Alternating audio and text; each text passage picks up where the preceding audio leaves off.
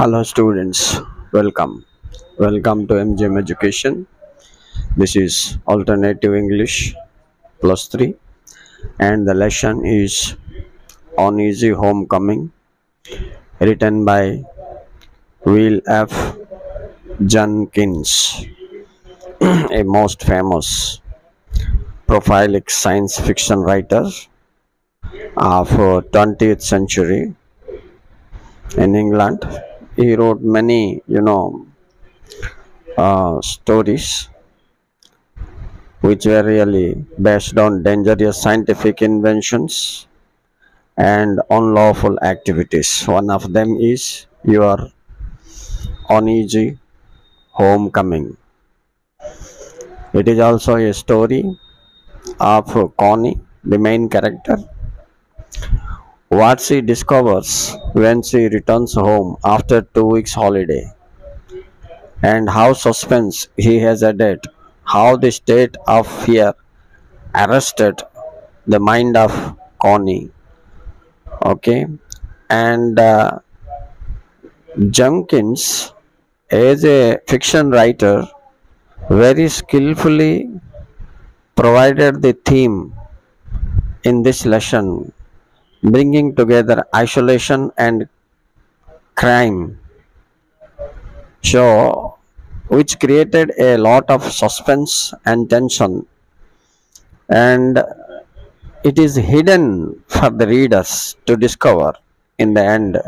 Still, you will find interestingly something that the uh, story here is passing through a feeling of anxiety of knowing what really is happening around, but it is complete vague, means unclear till the end that exactly what had happened inside the house, why she was afraid of.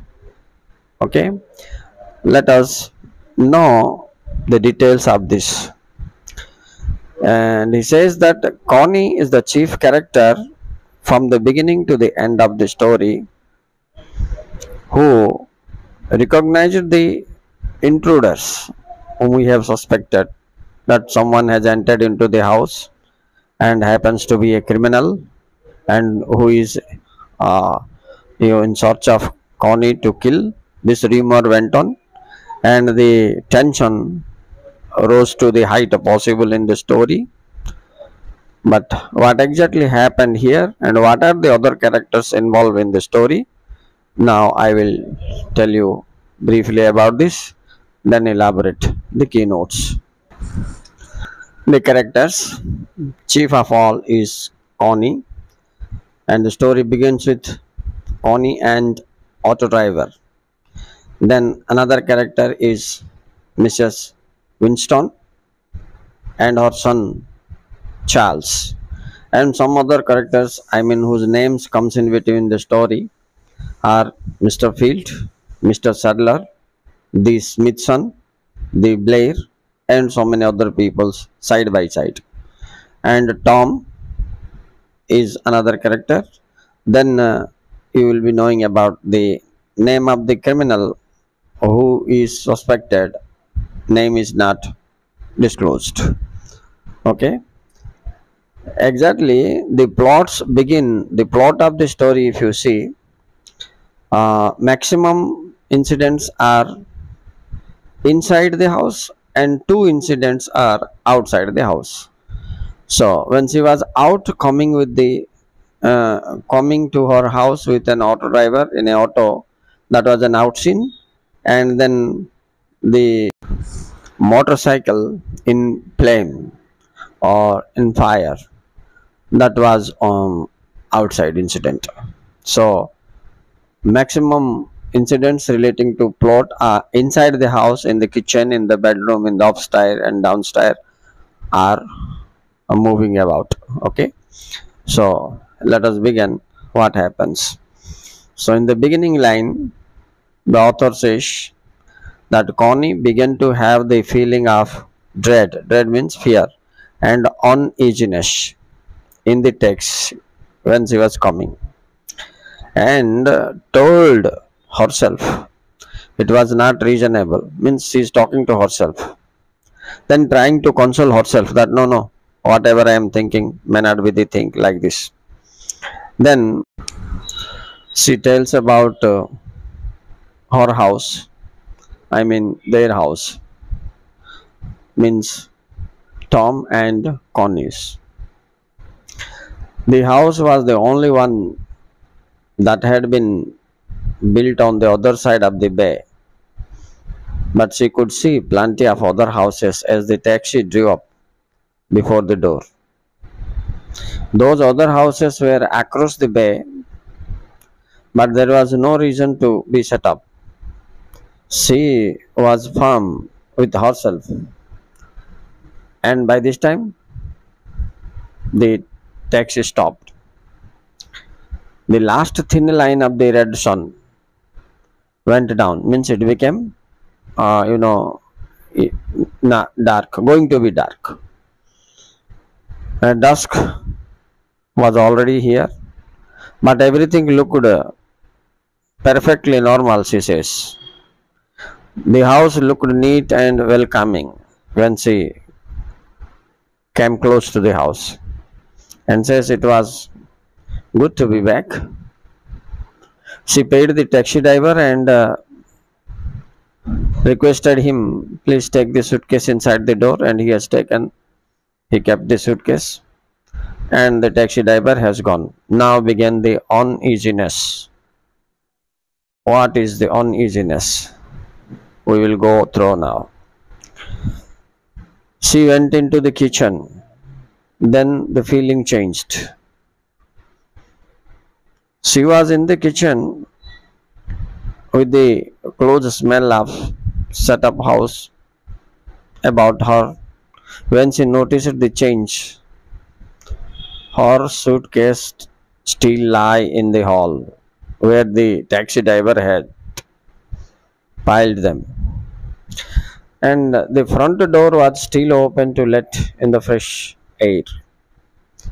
Suddenly, she had an urgent conviction that there was something, yeah, and a sensation went in her mind, a feeling has rose in her mind. There was a great silence outside when she came little close to the open the door. This was dusk, and the birds and insects noise were growing fainter, and there were no neighbors near to make other sound. That means here silence is a symbol of dread or fearfulness. So silence is referred by your author Junkin. After that, what happened? She turned on the refrigerator and found a sound there, friendly humming sound. She turned on the water and it poured out of the tap. But there, her sensation took a new form. It seemed that every movement produced a noise. See, sound and fear here interlinked, which advertises her presence. And she felt that there was some reason to be still, and was nonsense too. That means she is talking to herself. If a state of fear is coming to her mind, and she reconciles herself that no, no, nothing is there. After this, what she did, went to the dining room. So next, the scene of dining room. She regarded her luggage still piled in the hall near the open front door. Everything looked exactly as everything should look. So there was still thinking comes to her mind that someone might be present here, right? And she now hopes that her husband has been away on business. Still now he is not returned. She says Tom would get home about midnight. She's thinking like this. Then she had spoken to him on the telephone yesterday, and she hopes that positively he will back. But it may be midnight, she says like this. Then she moves towards the kitchen. In kitchen, she had looked straight at the back door without seeing what was there to be seen. From kitchen to she went to the garden, and from garden she felt the silent and she smell sweet smelling of the garden. All these things. Then she looked at the you know garage locked and empty, and from garage she moved to uh, you know dining hall, and then main hall. She was moving like this. In this way, time passed on, and gradually it is getting darker and darker, and the fear is mounting her again and again. So one type of nervousness she has developed. Then there was a telephone talk between Connie and Mrs. Winston. Mrs. Winston was of her age, so she felt it comfortable to talk with her. She found Mrs. Winston's voice was bright and cheerful over the phone, who uttered like this, "My dear Connie, how nice it is that you are back with us." Then Connie felt better instantly. She felt her tension leaving her. She heard her voice explaining that she would have a lovely holiday and that Tommy was coming back tonight. After that, Mrs. Winston said annexedly, "I do hope your house is all right. Connie, is it? It has been dreadful here." When she listened this, why she is saying like this? Then she has passed some messages, some information to Connie, uh, and she also had an appeal that if you are in need of anybody's, I will send my son Charles for your safety as you are alone.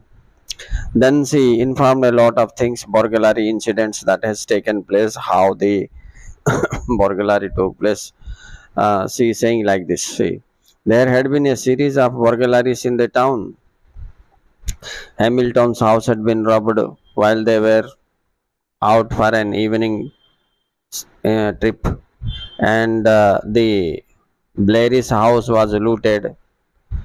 Then she tells the Smithsons and Mr. Sadler's shop was robbed. The burglar seemed to know exactly where Mr. Sadler kept his desk receipts and took them. After that, she say about Mr. Field, poor Mr. Field, who has also been badly beaten by the burglaries. And all the incidents, when listened by Connie, her nervousness still increased and a lot of thought in air moved around her. Yet she gathered courage. Okay, then she said, "I am all alone. Tom won't be back until midnight." Then Mrs. Winston explained, "Oh, my dear, I will find, you know, I will find Charles and get him to come for your right way. You can spend the evening here and he can take you back when you need." This was an offer from the side of, Mrs. Winston. But Connie didn't accept it. She refused. Then from telephone she moved aimlessly, found herself at the foot of the stairs. Then she collected her suitcase and started to uh, upstairs. It was deep night now. She looked out at the garage and there was nothing. She climbed the stair into the darkness. Nothing happened. She pressed a switch and the passage sprang into the light. She breathed again. She went into Tom's and her bedroom. There was dust on the dressing table. She found here on the bed someone as if sitting, and there were smoked and some cigarette butts were found here and there. She suspected maybe someone is there. Then she looked down the you know mm, bed, but found none. Then she pulled out a bag she got. It was a bag with bulgars in it. Her hand shook horribly, but she emptied its contents on the floor. There were camera, silvers, and many other things she found. Then she suspected it may be the burglar's bag. He has, robbed the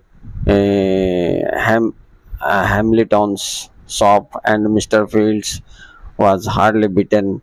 It all this linking to that bag, she has felt the burglar may be present here. He might be searching him to, kill her.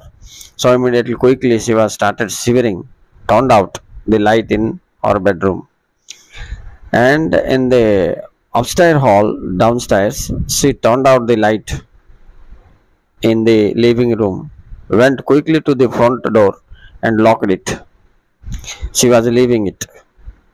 When she thought to feel her way across the dark room, make sure that the window was locked. Then from dining rooms, light out, the windows were locked.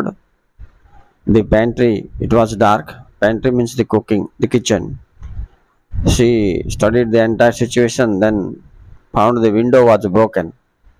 A neat section of glass was also missing, which made her confirm that definitely someone may be here.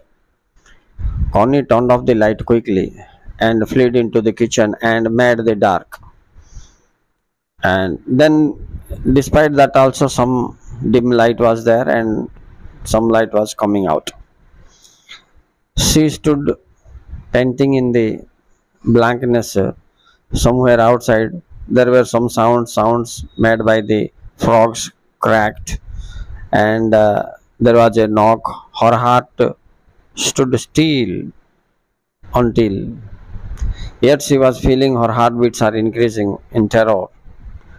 Uh, After that, she was moving towards the telephone. She reached the telephone. There was a faint noise, which might have a footstep in the garden. She walked towards the garden, and there was a little fear that arrested her once again. Then she found to see a figure in the kitchen was throwing a torch beam on the floor. Then it halted and waiting. She already doubts that someone is here, and he knew that she was hiding somewhere in the house. He went almost soundlessly into the living room. She saw the glow of the light there. Back into the kitchen. She heard him moving quietly, listening towards the door through. Then he came through that door within 3 feet of her. But when he was fully through the doorway, she was behind him. Again, he flashed the light of downwards, but he didn't think to look behind him. Right? In this way, the night is passing with full of suspense and tension. Okay, then this man went into the dining room.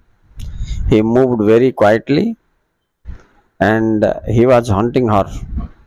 He knew that she was in the house and he had to kill her. He had to get his loot and get away. And she must not be able to tell anything about him to anyone. Therefore, he is running after Connie to kill her. Anyhow, she managed to come out of the house nearby the garage, where she found a motorcycle, fuel, and some oil, petrol, rubbers, and she felt the smell of the petrol is growing time to time. And the motorcycle was of no use for her. Then what she did, Connie had a box of matches in her pocket. Quickly she got it out and in one motion struck a match and dropped it and ran away into the darkness with the strange feel of grass under her feet. The petrol blazed. She hid herself. The fire would be seen across the bay. It would plainly be at Connie's house. It was looking like that. Immediately, the lights of the cars began to focus on her house, and the bell of the fire engines started ringing, grow louder, and some of the people found to be gathering there. And Connie was now wondered, and she is little relaxed, and now she feels little safe now and well relaxed. But this is all about the uneasiness she has faced. In the story, you have seen how suspense, fear, and tension arrested her for a long time over the night, and which came to an end after the blaze of the motorcycle nearby the garage. Okay, students, thank you very much. Thank you very much for watching.